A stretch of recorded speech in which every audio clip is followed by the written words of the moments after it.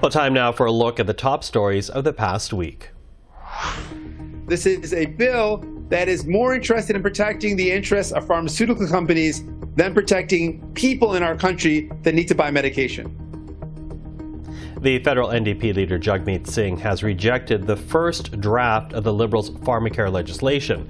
The Liberals promised to table one by the end of the year as part of their supply and confidence deal. A group of NDP activists are planning to push at the party's convention next week for pharmacare to be the make or break element of that deal. And CPAC will be on the ground for the convention in Hamilton to bring you the latest.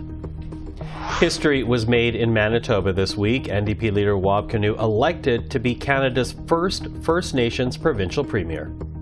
Manitoba did something more progressive than any of those big cities ever did. We elected a strong team of New Democrats to fix health care and make your life more affordable. Kinew says healthcare will be the main focus of his government. He's also making affordable housing and fixing homelessness priorities, while also pledging to search the Prairie Green landfill. Another historic first in Canadian politics, Liberal MP Greg Fergus becomes the country's first black Speaker of the House of Commons. What I vow to work night and day to promote and advance can be summed up in one word: respect. Respect for each other, the way we treat each other, the way we talk to Canadians. In other words, this is all about decorum.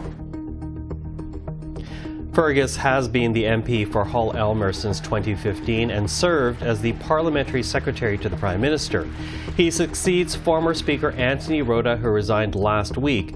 Rota stepping down for honoring a Ukrainian veteran in the House of Commons, finding out later that the man was a member of a Nazi unit during the Second World War.